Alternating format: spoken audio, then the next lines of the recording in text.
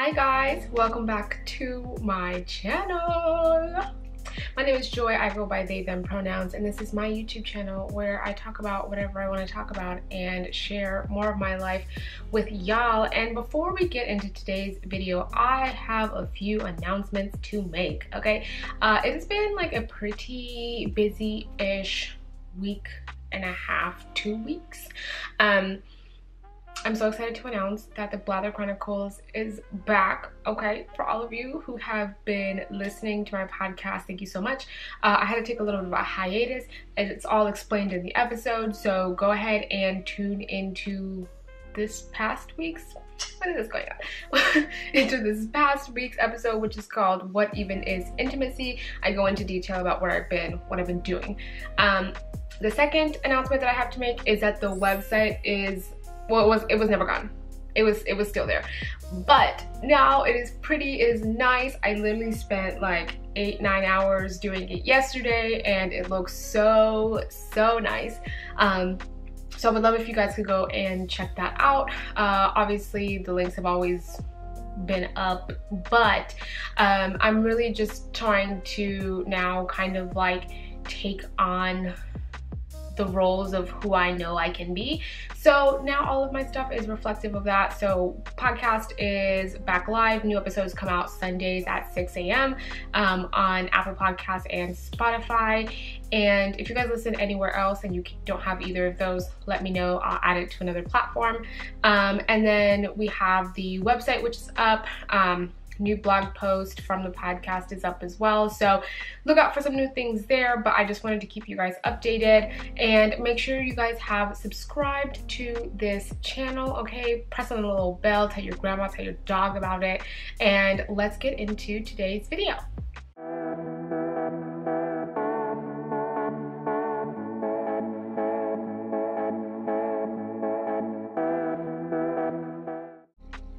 Okay, so today's video is all about how, I don't know the best way to word this, but like why I don't like our education system and why I feel like it made me for a very long time feel like I was stupid, okay? Let's start all the way at the beginning with like elementary school, middle school. When I was growing up, I personally was always given the gifted child thing. You know, people were like, oh my god, you're so smart, like you just understand things very well, got really good grades, and that kind of made me not get very good study habits. So because for such a long time, for years and years, getting through elementary school and middle school, I didn't really need to study to understand the material. I never really learned how to study effectively. So I just kind of showed up and got good grades. And that was that. This sort of backfired once I got into high school, and later on into the like 2.5 years of college that I bothered to do. When I got to high school, I realized that the material now was a little bit harder. It wasn't like, oh my god, I don't understand anything. It was a little bit harder, and I didn't have the necessary practice to be able to get through my classes. I never really got like bad, horrible grades, but it just took an exorbitant amount of effort for me to be able to sit down and study and get through what I needed to get through. And I think like this time of my life is when I attribute the manifestations of my perfectionism coming out. Like this was the time where I felt like if I can't do it perfect the first time, then I'm not worth anything. Mostly because everything that I had done prior to that point, I didn't really have to try hard. I didn't have to think about it. It just sort of happened in the way that it was supposed to. And when I got to high school, I was like, well, if I'm not good at it the first time, then it just must mean that I'm just not good at it at all. And that did not help when it came to studying and actively putting my mind towards learning. I also had like several classes in high school where I just felt very dejected is the word, the best word I can use. You know, I had some classes, like chemistry class, where I wasn't good at chemistry, but it didn't matter. It didn't like make me feel bad about myself because I didn't want to be a chemist. I didn't want to do anything in science. So me not being good at chemistry was, or physics, I don't even remember which class it was not like a blow to my self-esteem, was not a blow to my ego, because who the hell cares if I know everything on the periodic table or I don't. But I did have some classes where the material was something that was more important to me, more close to my heart, and not doing well in those classes was rough. Okay. One of the biggest things that I can remember is like in AP English. So I've always been into reading and writing. I think like just now in my life, and like if you guys don't know, I'm 25, so just now in my life I am finally kind of coming back to being someone who loves to read and write. But in high school I was like super into reading and writing, and I was really excited to get into this AP English class, and I was really excited to like read all these different books and get a chance to, you know, become better in writing. And I just remember like feeling so out of place in that class, not because I was inherently invaluable, but mostly because of just the dynamic between the teacher and the rest of the class. Like looking back now, I was just thinking like, okay, these other people in the class are other people who are taking other AP courses, like really like bright people. I wasn't taking that many AP courses. I think it was just 2, maybe 3 at most. But I just remember feeling like the teacher was making me feel like I wasn't as smart and I wasn't as worthy of being there as the other people that were in the classroom. And high school me, you know, internalized that feeling, and I quit the class. And it makes me sad to think about it, because I know at one point I had written something, like written a paper, and I got it back and it was just full of red marks, like, you know, just like the paper was bleeding. And I remember at one point, you know, trying to take on the criticism, not doing very well, because, you know, especially back then with just the way my perfectionism was set up, any kind of criticism I got was like a blow to my worth as a person. But there was one distinct thing that I remember, and it was like how a word was structured, a sentence was structured, and she looked at me and said something to the effect of, you know, like, this isn't how you structure an English sentence. And I just remember being like, what? Like, in my mind, in the way that I speak, in the way that I articulate things, it made perfect sense, like perfect sense. I could take the other criticism about, you know, delving in deeper about this different subject, or bringing up this, that, and the third about the character, whatever. But the idea that I didn't even know how to speak English correctly just baffled my mind. And it is stuff like this that has just made me realize that I do not like institutionalized learning. I really don't. It's very aggressive and very, what's the other word, like just harsh, you know? To take something that I love so much, clearly was interested in learning more about, you know, how to write better, how to write, you know, more like how to articulate better, whatever.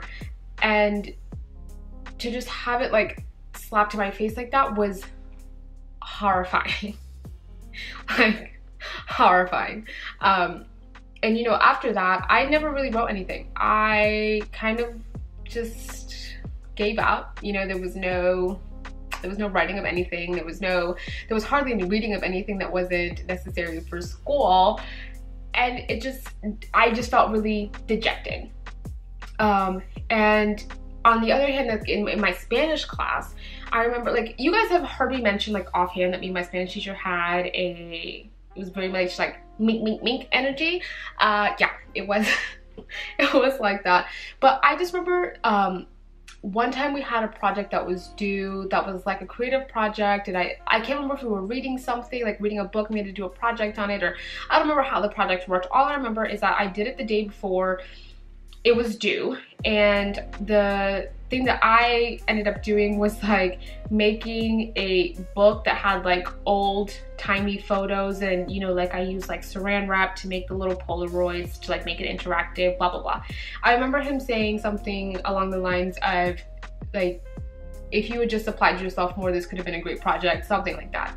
And I just think back on it now and I'm like, these are things that I loved to do, right?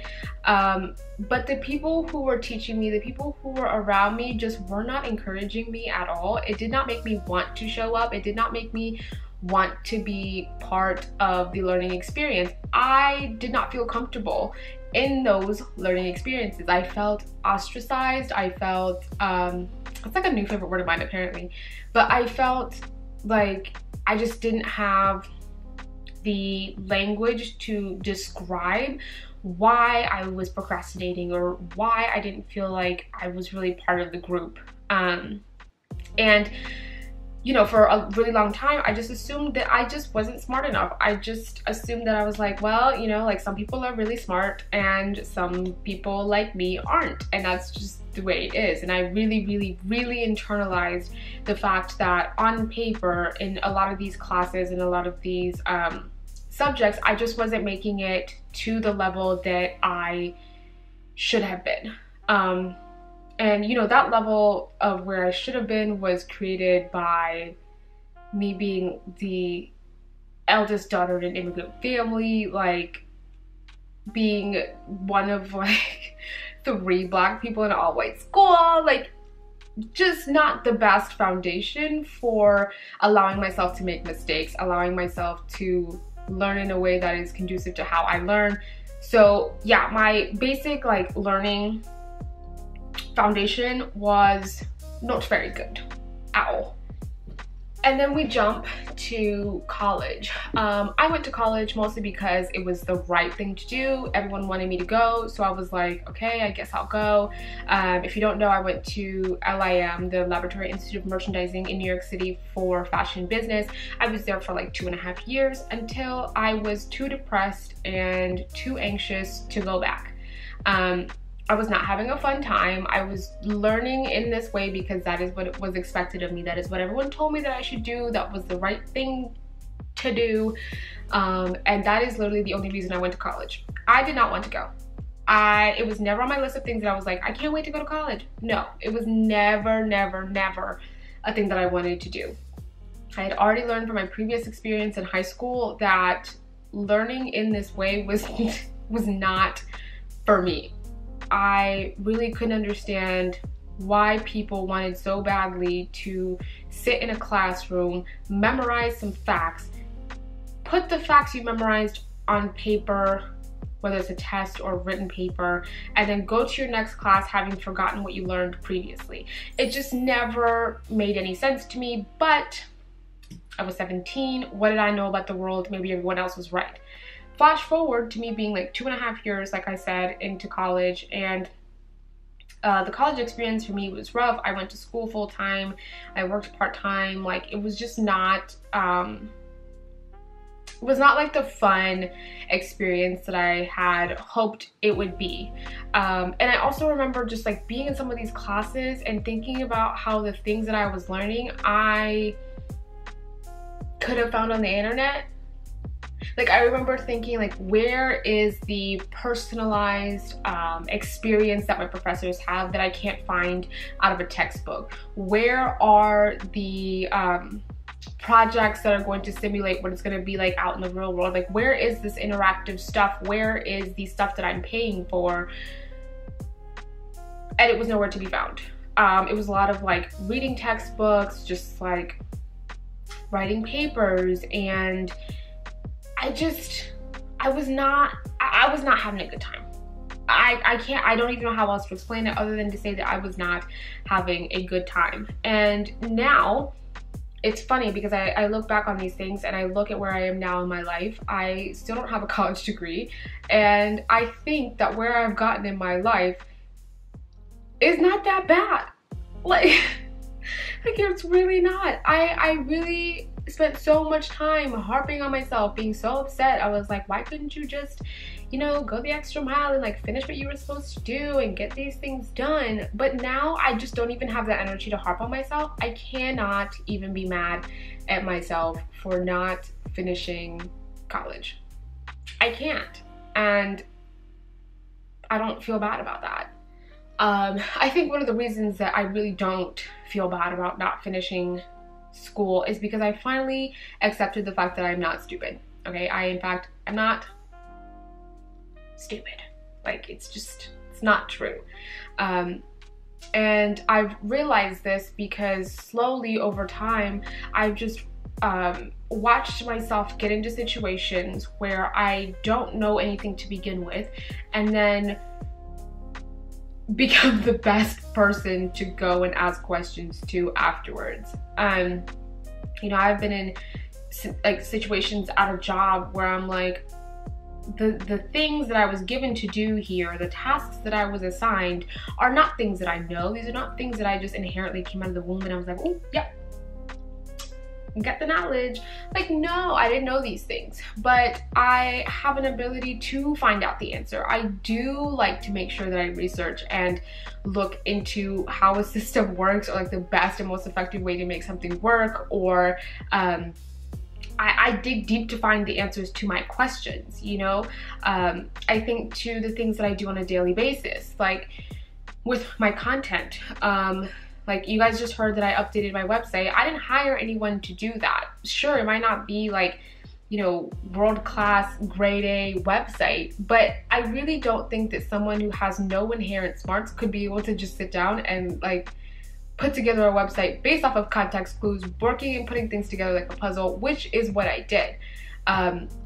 I think society places so much value on whether or not you have a piece of paper that says that you are smart enough to work at this job, or that you've met all the qualifications in order to be a functioning member of society. And this isn't to knock on people who have degrees, because there are some people who genuinely love to learn in this way. And I love for them to have the opportunity to learn the way that they do. I wish that people who learned in different ways were allowed the same opportunity to get a degree that may not look the same, but still holds the same value. For me, I've been realizing that the way that I learn best is, 1, by doing, 2, through like audio and repetition, and then writing and application. And number 5, it needs to be like a good learning environment. I think back to like my Spanish class, and one of the major reasons that I did not continue in my language learning path, because you guys remember at one point I said I wanted to be a linguist or a translator, is because I didn't feel comfortable enough to make mistakes in the presence of my teacher. And that is not a good learning environment, okay? If you cannot make mistakes in front of the people that are supposed to help you and push you on your path and correct your mistakes, like you don't feel like it's safe to do that there, then you're not gonna learn very much. And I did not feel safe making mistakes in my Spanish class, let alone any of my other classes. I just was not supported by my teachers, and that is the reason that I didn't do well in certain classes. In other classes where my teachers were super supportive, were able to like validate what I was doing, and were also able to sit down with me and let me know when I was making a mistake, I was happy to make mistakes. I was happy to try. I was happy to push myself to do and be better, because I knew that I was ultimately being supported. And I just wish that institutionalized learning was made better for people who are like me, who maybe we just need things to be set up differently, not in this, like, it's just so robotic and just so detached and unpersonal, and it makes the learning process feel like shit. I, for the longest time, just thought I just didn't like to learn, but I do. I love to learn new things. I love when people come to me and they're like, did you know that X, Y, and Z, X, Y, and Z, X, Y, and Z? And I'm like, no, I did not know that. Tell me more. I love hearing people be enthusiastic about the things that they are passionate about. I love to watch documentaries and, you know, listen to podcasts, because these are the ways that, for me, learning happens. I love applying myself. I love when I figure out a problem that's been like harping on me, and then I'm like, yes, I fucking figured it out, and now this thing is perfect. That is learning to me. Learning to me is not memorizing, regurgitating whatever I just memorized, forgetting what it is I just memorized, and then moving on with my life. And for the longest time, I just felt that that was a, what's the word I'm looking for? Like, it was to my own detriment to think like that. Like, when I didn't even officially quit college, maybe I just didn't show up. I just stopped showing up. And I always thought, I was like, I'm gonna regret this. I'm gonna regret this so badly that I made the decision that I felt was right for me. Like, I'm gonna regret this. But it has now been 5-6 years and I feel great. I don't feel less than for not having a bachelor's degree, associate's degree. I don't think that makes me any less of a person. I don't think I hold any less value than anybody else. And yeah, the education system is just, it's a lot. It's a lot. Okay, so for any of you out there who are watching this video, if you are about to go get your PhD, your master's, your college degree, your bachelor's, your associates, if you're thinking about taking any sort of class, before you do, I do want you to make sure that it's actually something that you want to do. I don't think people take enough time to sit down and think about, is this something that I actually want to do? If I could go back in time and change things, would I?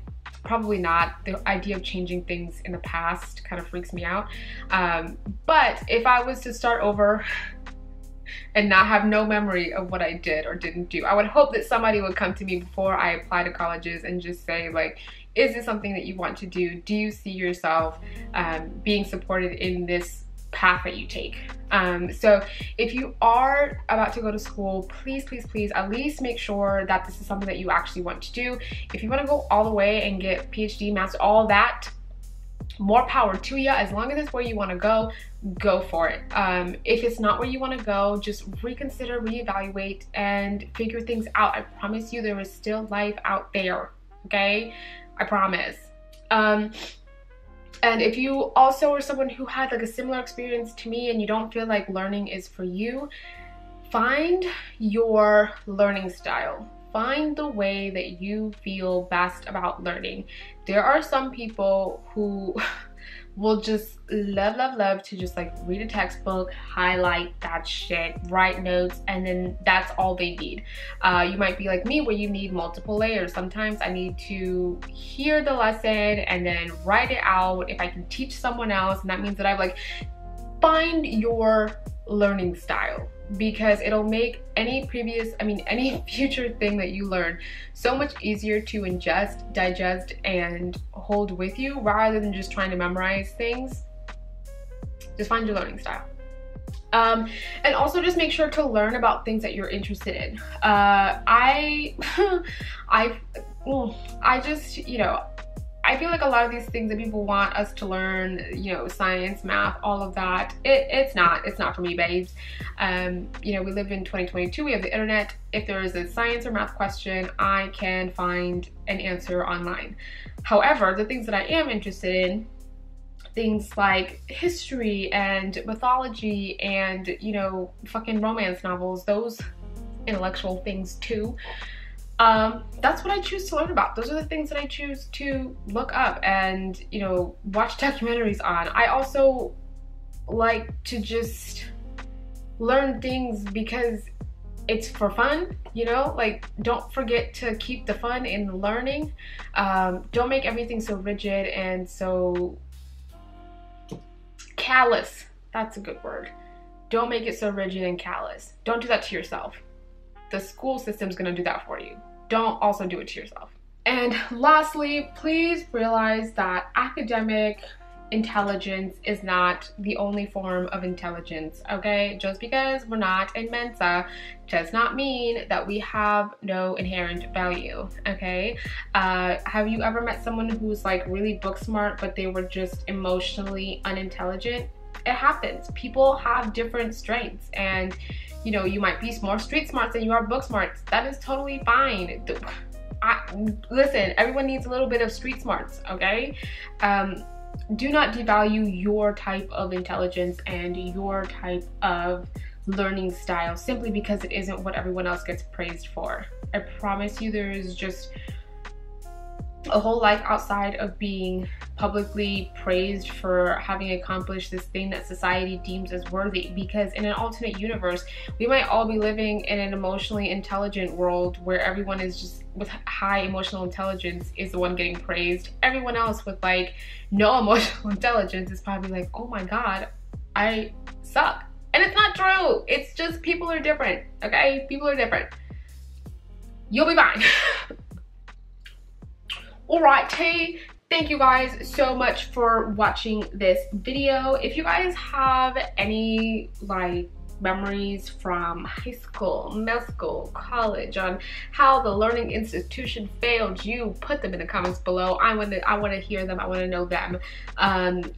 If school was great for you, like how is real life treating you? Is that any different than being school oriented? Just tell me everything. I want to know. Do not forget to subscribe to this podcast, subscribe to this YouTube channel and to the podcast. There's a lot to subscribe to. There's a lot happening here. Check out the new website. Let me know what you think. If you have any changes, edits that you would like to make, I can now handle constructive criticism. And I think that's everything. Did I say everything that I needed to say in this video? I think I did. So I will see you guys next week with another video.